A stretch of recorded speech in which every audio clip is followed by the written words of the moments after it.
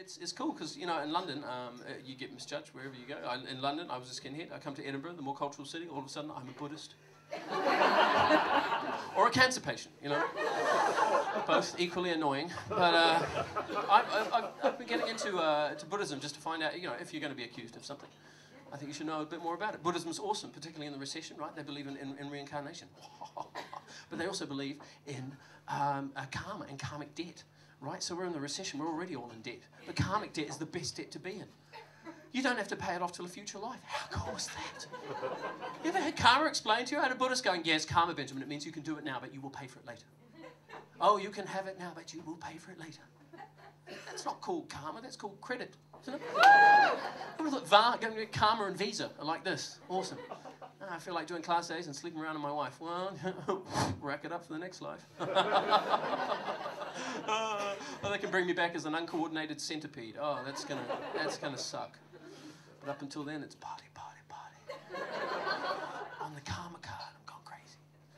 And Buddhists have a loophole they didn't really think through. The reincarnation thing, that's a loophole, right? If a Buddhist is, because that's a past life, you know, future life premise that you're constantly coming. In theory, if a Buddhist is ever annoying you, you can actually just, what was that for? And you'll be like, because back in ancient Roman times, you were a cunt. You keyed my chariot and pissed in my pyramid. Now we're equal. Some people are deeply religious. Me, I'm very shallow. I'm shallowly religious. Like, I'm into Buddhism, but only for the hairstyle and the kung fu films. And because it lets me have a bit of a belly. I'm into Satanism, but only for the tattoos and the rock music and the freaky chicks. And I'm into Christianity, but only for the presents and the chocolate. That's it.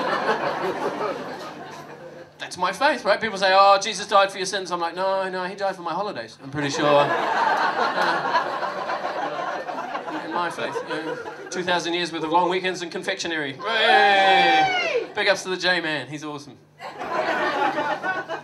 I mean, yeah, it is. It's awesome, right? Easter's a fantastic time. The first day of Easter is called Good Friday, but you get the day off work. That's not good. That's fucking awesome Friday, isn't it? I mean, if this is what we get for killing religious icons, we need to kill a few more, don't we? Benjamin, why did you assassinate the Pope? Oh, I just wanted to sleep in, you know. That's the Christian bumper sticker you never see. Jesus, he rose from the dead so that you can stay in bed. You never see that, do you?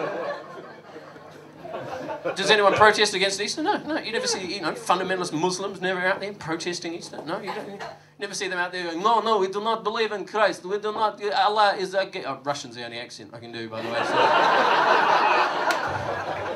There's Russian Muslims. Don't judge. No, I believe in Allah. I do not believe in Christ. Is that caramel with marshmallow? I like Jesus. He tastes good. He's the Cabri God.